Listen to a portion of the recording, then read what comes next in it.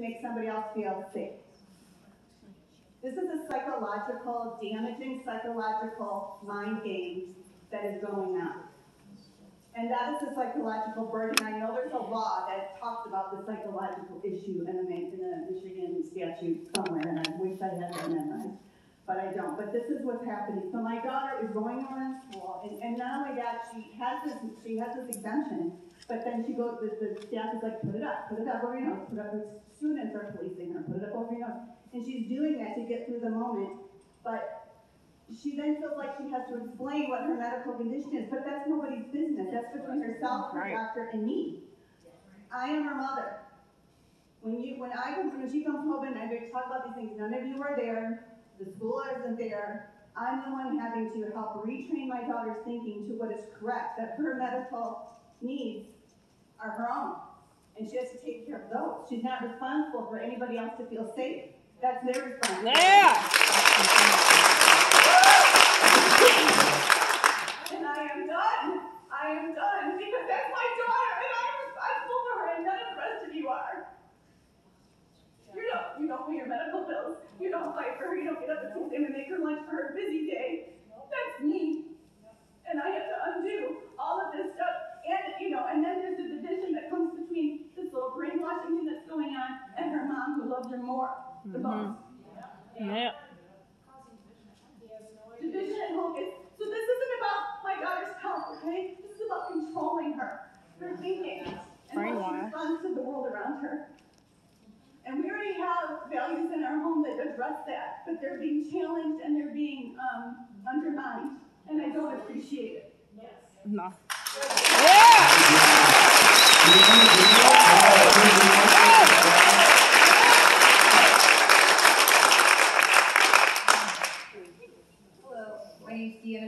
I live in Walled Lake. I am a mother. I also have my master's in social work. I worked for Child Protective Services in Wayne County for 5 years. Almost 2 of those years were in Highland Park, Michigan. So with that being said, I think I have pretty good understanding of what child abuse is, and what's happening to our kids is child abuse. I'm glad to see your faces over here. It's nice to see your eyes at least, but it's really hard to speak without seeing emotions. So imagine a child learning how to read from a teacher that is math. You can't see emotions, you can't pronounce words. I am homeschooling my 5-year-old right now, and we are in the process of learning to read. And I have to go over multiple times without a mask on how to read certain words. So I really, we're taking away the most fundamental value, which is reading in our education. I refuse to accept this new normal. It is unnatural. A covered face is a blank face. Basically, we are producing a generation of fear, and we are making children obedient. It's good for children to test limits and to make mistakes, but due to this fear it is instilling and molding a generation of compliance. I will not comply with this unlawfulness. I am beyond disturbed by the push on this experimental vaccine that is also pushed by an animal abuser on our most vulnerable population.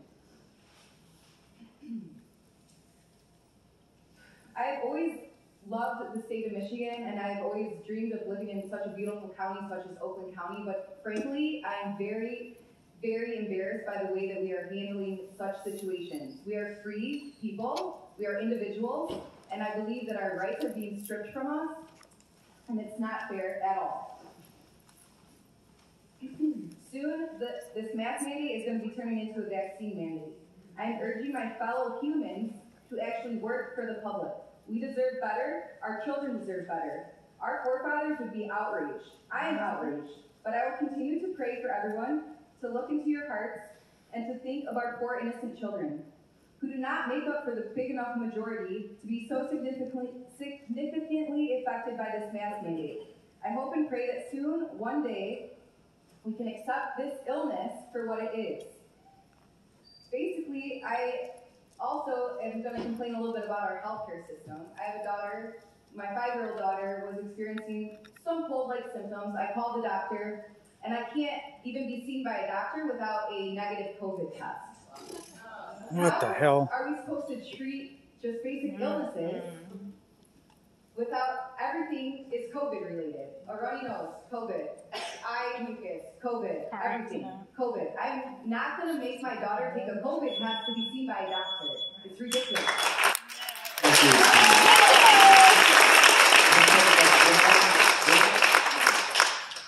And it's followed by Ryan Johnson and then Larry. Dan, are you here? Is Dan here? Dan, give it. Oh, I'm sorry. I apologize. Kinsey Nelson first and then Dan. I apologize.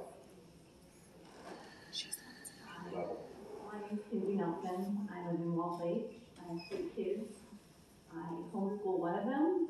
One is in private school and one goes to public high school. And since this pandemic has started, I've been on a quest for truth, just trying to find answers.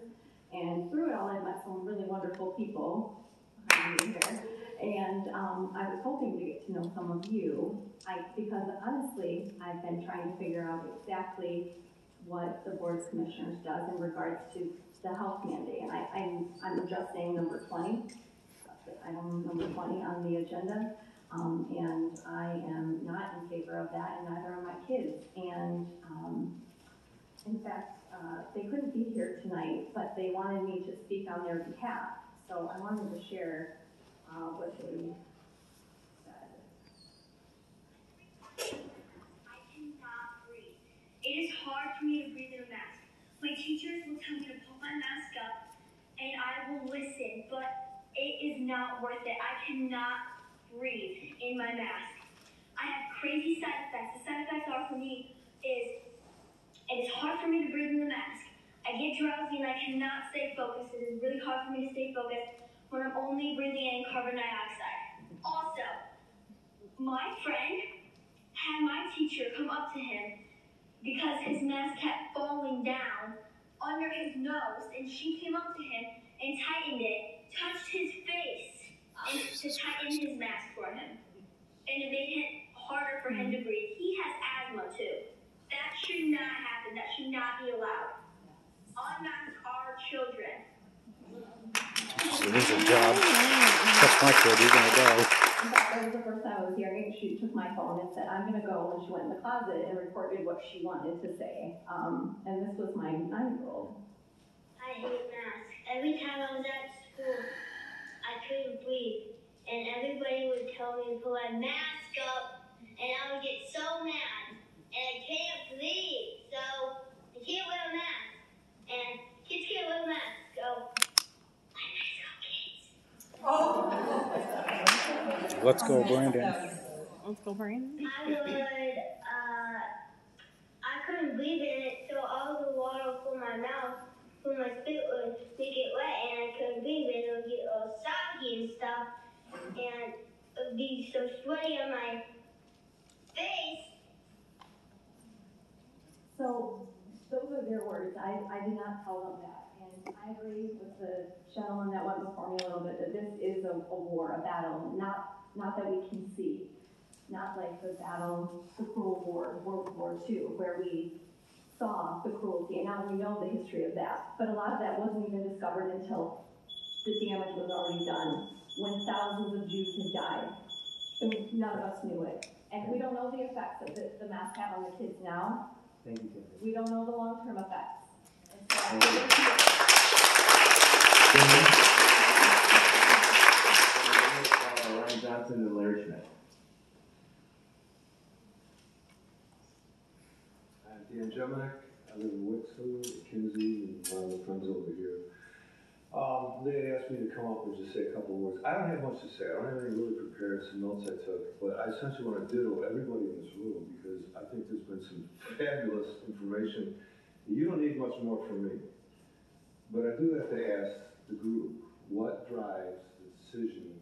As you can see, that some people want to be masked and some people don't. But what drives the decision to say we have to be masked? You can hear it from the kids. The kids are struggling. Everybody's struggling.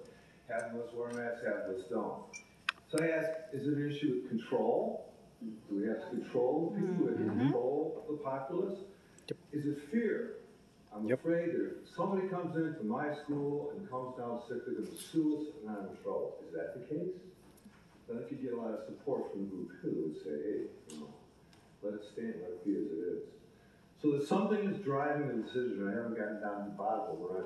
I hope to meet with more of you folks to really understand that, because if we could get to that root and kind of get to the bottom of that, we might be able to work together as a team. Yeah. And I'm thinking also, why wouldn't we be the county that could live with those that are masked and those that aren't masked?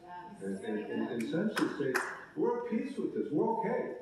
Okay, we object in some areas, but it used to be Democrats, I don't know if we are or not, or Republicans, okay, we disagree on these points, but you know what? We're all here for the same purpose. I'm not seeing this here. We got this battle going on, strong lines being drawn. We got kids in the middle of all this, which should never be. So I would ask to please consider somehow to find a way that we could live peacefully with the mass group and not a mass group. And I think that can be achieved. Agreed.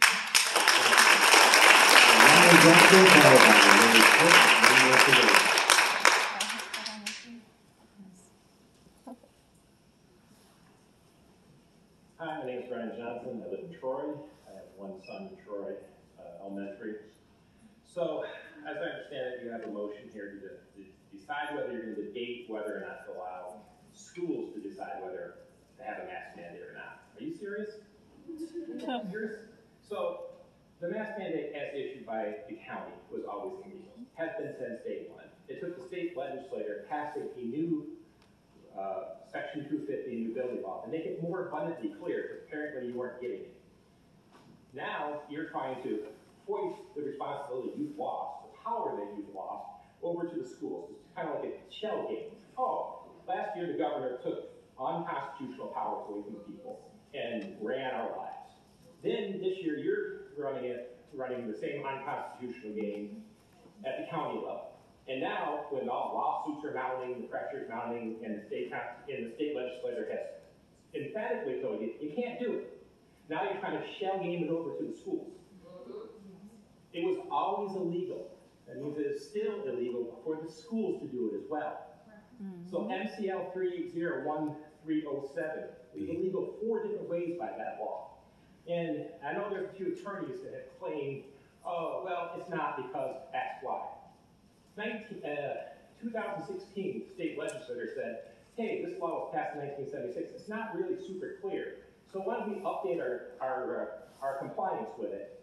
In 2017 or 2018, the state education board did. They published a 29-page compliance document that's available online for everybody to read. On page 18, it very specifically says that a school therapist has the option to recommend an adaptive device or a safety device. Not a medical device, adaptive or safety, and it very specifically says why it may be recommended. It's just the parent's choice. You know why they didn't say that they could recommend a medical device? Because that is strictly between doctor and patient. None of you have any authority to do that. Now, another gentleman said we're in a war. He's right. There's a global war going on, and this nonsense is being fought across countries, across the world right now. We're in a revolution here. It's a communist revolution, and you guys keep trying to grab more power than you're allowed to have over our lives, and we're done with it.